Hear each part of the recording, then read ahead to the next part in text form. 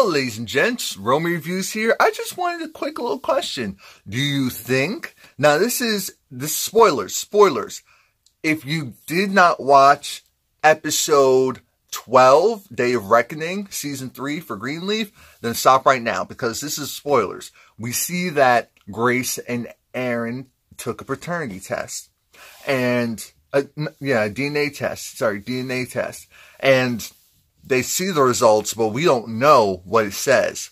And due to the time frame that Lady May said that she went and dibbled and dabbled with Lionel, Grace could be Lionel's daughter. But we don't know that for sure. Everyone has always said Grace does not look like anyone else in the family, even though I'm thinking Lady May and Grace, they look like they could be related. I mean, they are. They definitely are. Well, they definitely are. But I want to know, do you think that that Grace is Lionel's father? And why? And why? Because this is a storyline. What do you think would be the more compelling story based on how this family is? We know how this show works. They get one victory, but then they get screwed over somewhere else. Bishop, we don't know what's going to happen to him with Basie Skanks confronting him the way that he confronts him. We don't know if he gets shot or not, or if there was a struggle with the gun. All we do know is that Basie had the gun to Bishop's head right before the episode went off. So I'm thinking, if Bishop isn't hurt, let's say Bishop isn't hurt, or if he's not hurt too bad, do you think that will be a good indicator if it's like, okay, well, Bishop can handle a harsh reality that his one true apple of his eye, being Grace, isn't his biological daughter, because that's his daughter no matter what.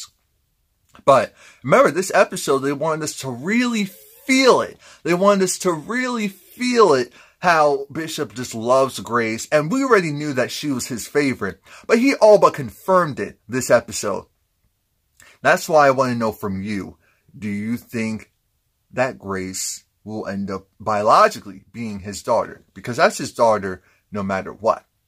But biologically, do you think Grace will be his daughter? And it's a yes or no, and a why or why not. Why do you think this storyline will allow for them to go one way? Why do you think the storyline would allow for them to go the other way? If Grace isn't the daughter, why wouldn't Grace... I mean, if Grace ends up being the daughter, does Lady May find out that paternity... does Bishop find out that paternity was ever in question? If Grace is the daughter, will Bishop find out that Grace isn't his biological daughter? Just questions.